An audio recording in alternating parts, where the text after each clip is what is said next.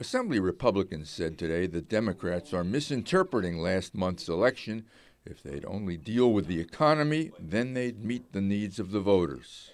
But if they spend their time increasing regulation on business, thinking about more taxes, and placing mandates on the private sector, they're heading backwards. Case in point, so-called ban-the-box legislation approved by the Assembly Labor Committee this morning. Currently, a job applicant with a criminal or arrest record has to check a box on the application indicating so.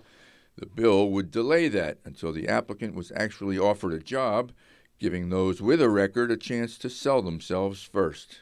You may have made some sort of mistake in your life, and it does not necessarily mean you were incarcerated. You could have been a 19-year-old college student from Princeton who went out one night and smoked marijuana and got caught. You still have to check that box for the rest of your life. Once I check that box, which has happened in my personal experiences, I never get a call back, or when I leave, I know that the application goes in the garbage. We say we believe in work and responsibility and paying taxes and carrying your load and contributing to society.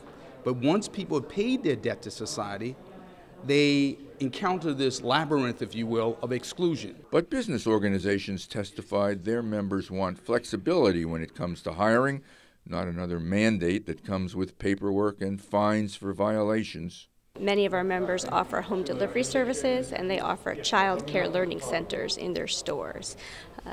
This bill making it harder to do those background checks at the appropriate time for those types of applicants is a huge security concern. The narrative here was that Democrats are up to their old anti-business tricks. The competing narrative was that ex-offenders need jobs or they'll revert to crime. Allow me to step into that room and sell myself, put on my suit and tie, look that employer in the face, give him a firm handshake, look him in the eye, and let him know I'll be an asset to your company. It's just compounded on one thing after another: the minimum wage increase, a paid sick leave proposal, the Affordable Care Act, and now we have this initiative. I understand the concept that we want to allow people who've been convicted of crimes to have a second chance. All of us agree with that, but this bill is a disaster. Ban the box!